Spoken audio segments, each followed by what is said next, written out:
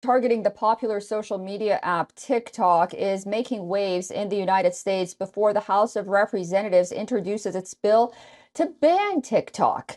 Executives at the social media company were convinced that calls for a ban on the app had died down because of President Joe Biden.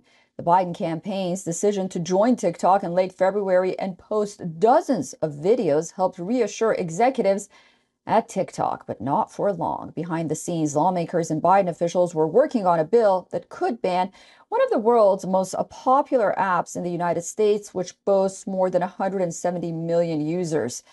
The process was reportedly kept under wraps, catching TikTok's lobbying and government relation team off guard. A TikTok spokeswoman acknowledged the secrecy, stating that it was the only way the bill could gain momentum. She said, quote, "The process was intentionally conducted in secret because bill authors knew it was the only way they could move it forward."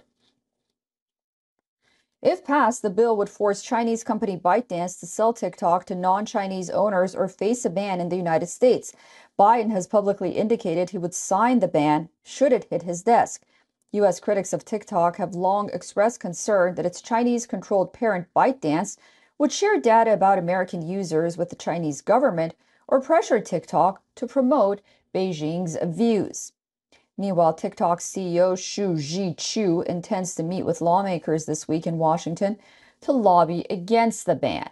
Interestingly, TikTok has also been under scanner in the UK over allegations that data from it could be used by the Chinese government. TikTok, the American Civil Liberties Union, and other free speech groups have argued that the ban would violate the First Amendment rights to freedom of speech. But as the U.S. prepares to vote on the bill today, its fate could spark similar debates in the UK, where concerns over data security and the app's media influence seems to be growing.